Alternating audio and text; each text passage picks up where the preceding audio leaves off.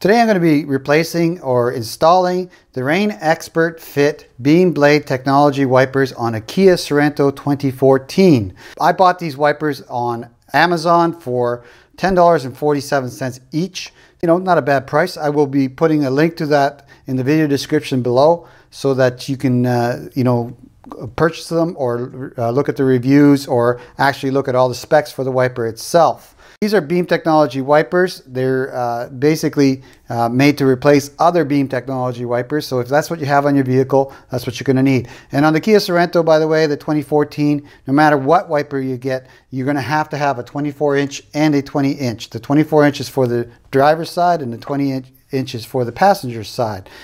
These have some really nice features to them. They have an airfoil on the back side of the wiper, and that's designed to keep the wiper blade pressed down to the windshield at higher speeds. So nice performance feature there. And the locking mechanism is quite well designed and robust. And I'll go over the features on this wiper as well as the locking mechanism, and I'll show you how to put those on the Kia Sorento after I've shown you all that. So next I'm going to show you the specifications that they spec for this wiper. I wanted to quickly show you the packaging and what it says as far as the fits these wiper arms, and it says small J hooks 8x3 and large J hooks 9x4. I'm not sure what that means, but I know for sure they fit the Kia Sorento 2014. So that much I can tell you. So next I'm going to show you the locking mechanism, and after that I'll mount them on the vehicle and show you how to do that. All right, I'm going to give you a quick overview of the locking mechanism. It's much easier to show you how it functions here on the table than it is on the actual arm while I'm installing it. Hopefully this will help you install the wiper a little easier.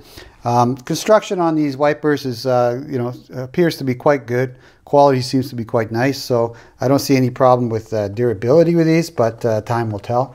Now, here's the locking features. We have a locking door here, or a locking latch, and it needs to be lifted up to unlock and allow the arm to be slipped onto the actual secondary locking clip there.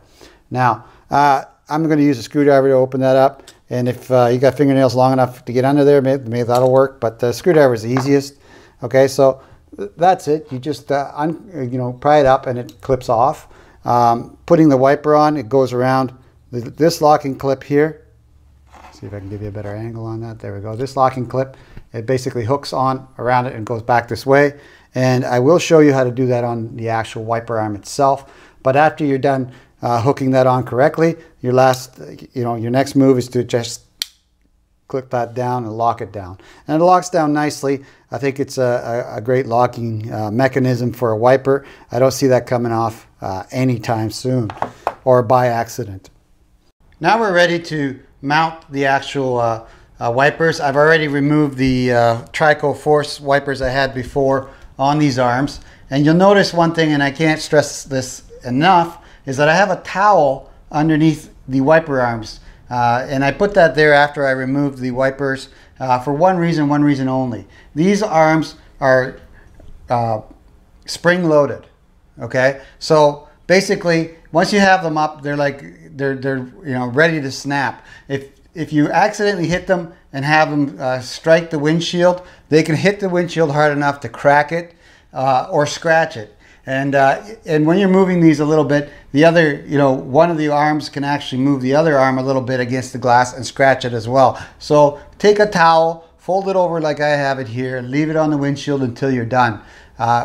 Primarily for safety reasons. And when you're handling the wiper, keep your hand on the wiper because, regardless, you don't want this snapping down on your windshield and cracking it, okay? So that's why the towel's here. I recommend you do that. Next, I'm going to show you how to mount the actual Anko wipers on the windshield, and we're going to start with the 24-inch on the driver's side.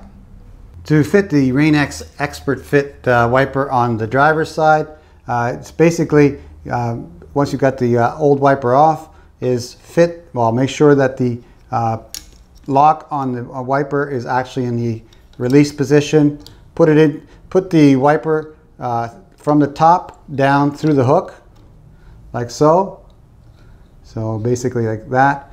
And then push it all the way up until you can't, until it sort of snaps in a little bit. It's got a nice locking feature once you get it in correctly. And then put the locking door down like that and click it in. And then that installation is complete. Now if this door doesn't close correctly, you haven't pulled the wiper all the way to the end of the hook, just take it off, put it back in again, and make sure that you pull it in that push it in that direction until it clicks into the hook on the wiper, and then this door or lock should go down really easily and click down. Really like the locking mechanism on these Rain-X Expert Fit beam wipers. The passenger side of the Rain Expert Fit beam wiper is exactly the same as the driver's side. So take the wiper with the lock open, slide it underneath the hook, and push it in this direction until you hear it actually engage all the way, like so, and close the lock over top of it. If you can't close the lock over top of it correctly, you haven't pulled the wiper up to the hook as far as you need to. Don't force this door down, as you might damage it. So if the door doesn't click down like I just showed you, take the wiper off, put it back on again, and make sure you bring it all the way to a full stop in that direction so it's really held on nice and tight. And that's how you install the Rain Expert the Rain-X Expert Fit beam technology wiper on a Kia Sorento 2014. That's it for my video. Thank you very much for watching. If you like this video and it helped you out in some way, do me a favor, click on the like button right down here. And you know, if you wish to subscribe to my channel, just click on this link up here. And that should subscribe you to the Richard Lloyd channel, or Richard Lloyd USA channel. Okay, again, thank you very much for your time and watching.